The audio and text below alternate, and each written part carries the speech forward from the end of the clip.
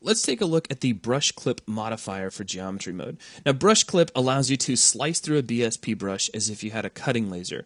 Using the properties, you can determine whether you're going to keep one half of the brush or the other half, or if you actually just want to keep them both, and as a result have two new brushes. Now, it's pretty easy to use, but in order to show off all of the features, I can't really use the builder brush because you can't have two builder brushes. So I can't slice them in half and have two separate ones. So what we're going to do is select our builder brush, and here in my viewport, I'm going to hit Control A and slide the red builder brush out of the way. Now, currently, I'm in brush wireframe mode, which is just making it easier for me to select these brushes here in perspective. And what I'm going to do is enter brush clip mode. Now, I call it mode, but basically we've entered the brush clip passive modifier.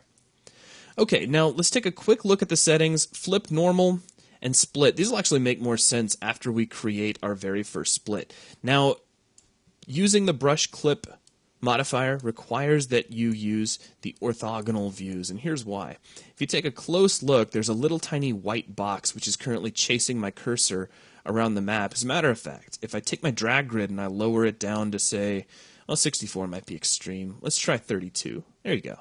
So now that box is really easy to see.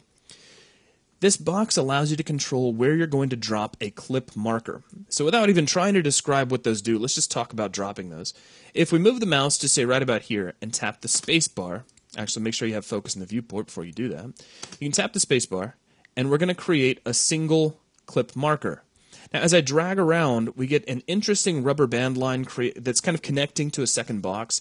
We also get a perpendicular line leading off of that rubber band line. That perpendicular line is a normal, and that's telling us which way this clip is facing. Now, what I'm going to do is tap the space bar again, and we end up with an actual clipping marker. This is kind of like an infinite plane that we've just defined. We've given it an angle, and now it's ready to slice through a brush. All I need to do is select the brush that I'd like to slice. So in this case, I'll just select my additive brush, and I can click Apply and watch what happens when I do. Half the brush disappears. Now I'll deselect to make it a little easier to see. We lost the half of the brush that was on the side of our normal. So that's important to keep in mind. Now what I'm going to do is reset. So let's go ahead and just delete out this brush.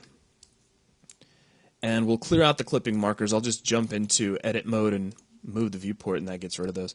Now let's grab our red builder brush again, and I'm going to make a new additive brush. So I'll just hit Control A again, and we'll move the red builder brush one more time.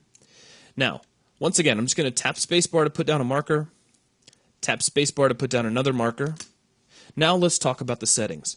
So the first setting we have is flip normal. If we check this, select our brush and hit apply, notice this time we keep the part of the brush that is on the side of the normal. It doesn't actually flip the normal around, so you won't notice any change. It's just when you split that it's actually going to delete the opposite side of the brush from the normal. That's really all there is to it. Now, I need another brush, so let's just drive the red builder brush over here. I'll hit Control A again and slide the red builder brush out of the way. Our third option is split. So actually I think that's our second option, but don't tell anybody I said that. Now what I'm going to do is come over here and drop down a couple of new clipping markers. We'll select the brush, check split, and click apply. Now check out what we've got. We have two individual brushes, so it actually kept both halves, and we can separate those from each other, and there you go. So if we come over and take a look at what we've got over here in perspective, you see we've just split the brush up. So it's really all there is to it. It's just when you need to cut through a brush, if a brush is sticking out too far, or you need to maybe bevel its edges or chop off a corner, this is the tool you're going to reach for. So that is a very quick look at the brush clip mode, which is going to wrap up this video. Thanks a lot.